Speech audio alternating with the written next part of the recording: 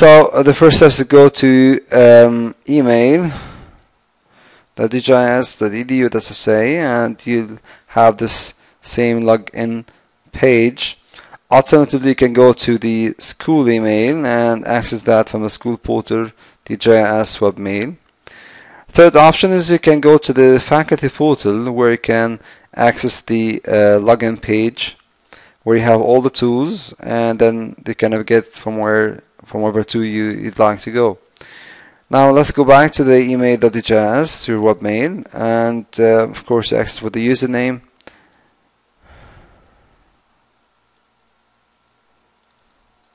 Now this is a sample username.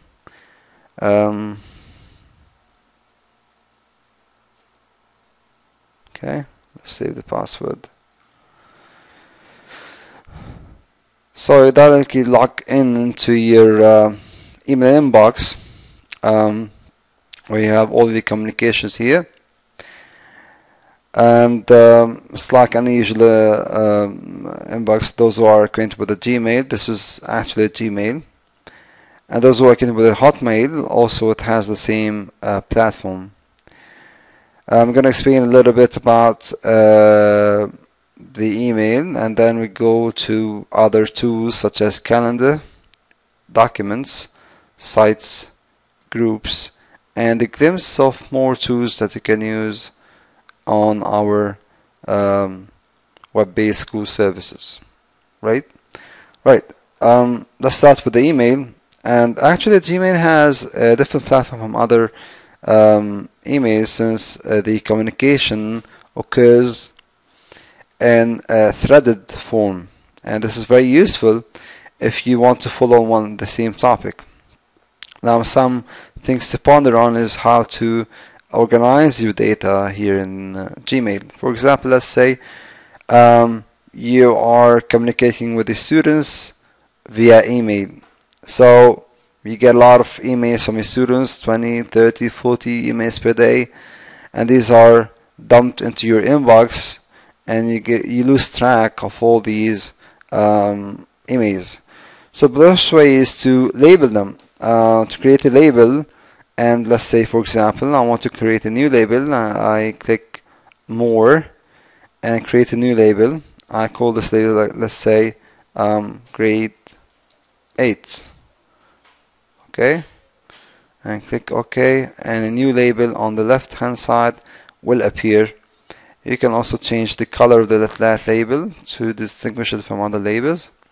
So whenever I receive email from my grade 8 students, I'll just click the email directly and move to grade 8 label. Alright, and you can see here that this is bold-faced, since these are new emails. And whenever I receive emails from those students from grade 8, I will transfer these to the label. Right. Another useful label is the follow-up label. This is very useful for tasks that you need to do, but you have not had the time to do them.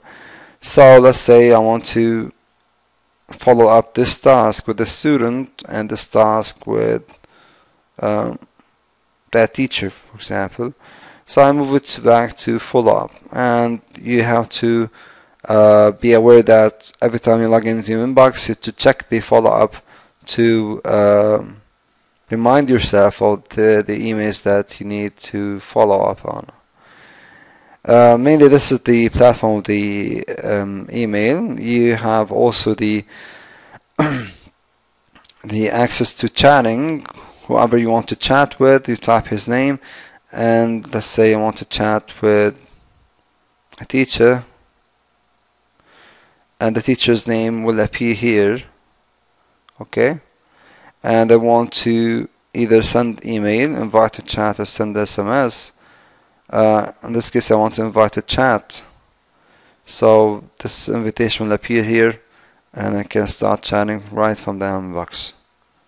Okay, and the chatting has also other features like the video, the call, and the addition of other people to the chat.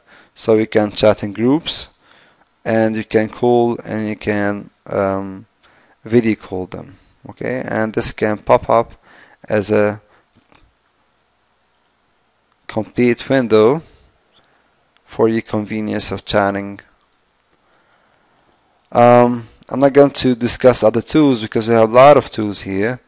So we're going to move next to the calendar. I'm going to give you an overview of the calendar. And actually, the Google Calendar is much different than the calendars that we know.